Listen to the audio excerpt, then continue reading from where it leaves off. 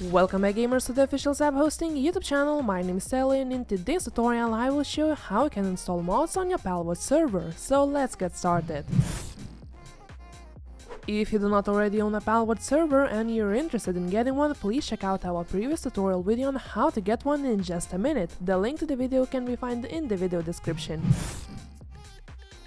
Firstly, you'll need to download your mods from a third-party website, such as Nexus Mods or CurseForge. For this tutorial, I will be using CurseForge. Once you open your preferred mod download platform, it is important to know that the Palworld server currently only supports pack mods. Now on the CurseForge website, pack mods can be found here by pressing on the View All button. Then a new window will open where you will be able to search through all the available mods. Once you find the mod that you wish to install, navigate your mouse over your wanted mod and the download button will appear. Press on it and then the download process will begin.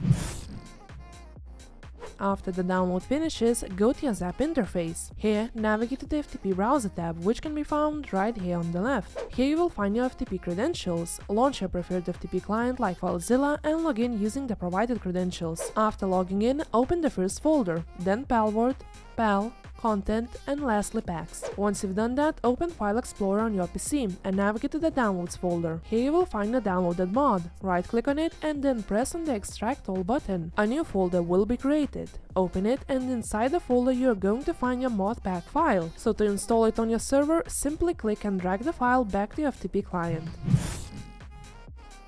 After uploading the mod to the server, you will now need to install it on your client. To do so, go back to your File Explorer, right-click on your downloaded pack file and click on Copy. Then open Steam and find Palworld. Right-click on it, go to Manage and click on the Browse Local Files button. A new window will open. Click on Pal, then Content, and lastly Packs. Now right-click anywhere inside this folder and paste in your copied file. Now go back to your ZAP interface and reset your server. Once your server comes back online, launch Palworld on your PC and join your server. And as you can see, the uploaded mod is working perfectly fine on the server. Enjoy! If you have any questions, you can contact our support by creating a ticket on our website or live chat and we will be more than happy to help you out. Now have a lovely rest of the week and enjoy playing on your ZAP server.